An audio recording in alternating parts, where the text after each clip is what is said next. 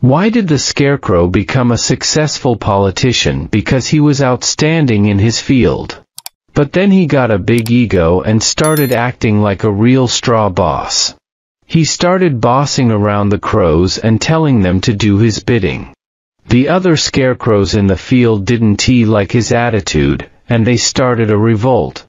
They tied him up with twine and left him hanging there, humiliated. Now, he is just an ordinary crow stopper, trying to blend in and fit in with the other scarecrows.